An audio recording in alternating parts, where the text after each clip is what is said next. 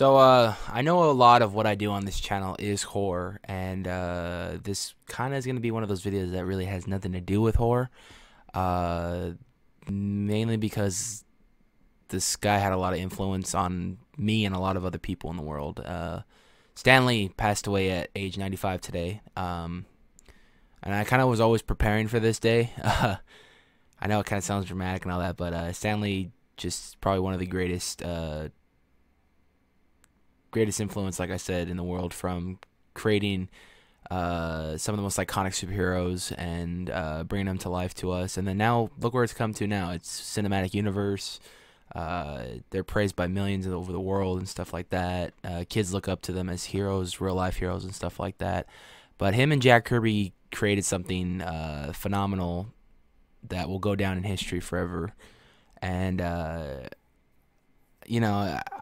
this one kind of hurt this morning. I woke up and one of my buddies called me about it and told me the news, and I didn't believe him at first, and then I actually researched it, and yeah, poor Stanley was fighting pneumonia, and he was going blind at the same time. So that's kind of hard to hear when you think of an iconic figure like Stanley. And today I just kind of wanted to make a little tribute video to Stanley because, like I said, he will go down in history as one of the greatest contributors to the comic book universe of all time.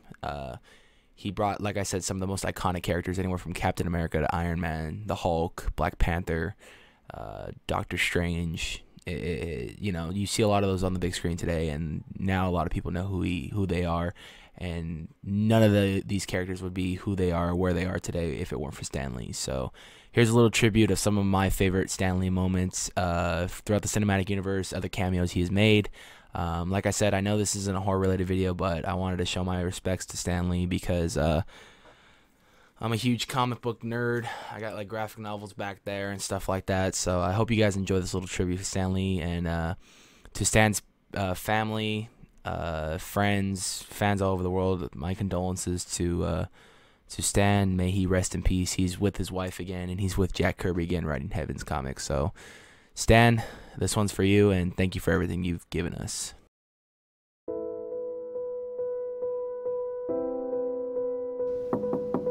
Are you Tony Stank? Yes, this is Tony Stank. Wow, nice suit. Zip it, Stanley! Oh, see this? This was aged for 1,000 years. The barrels built from the wreck of Grunhill's fleet is not meant for mortal men. Neither was Omaha Beach, Blondie. Stop trying to scare us. Come on. All right.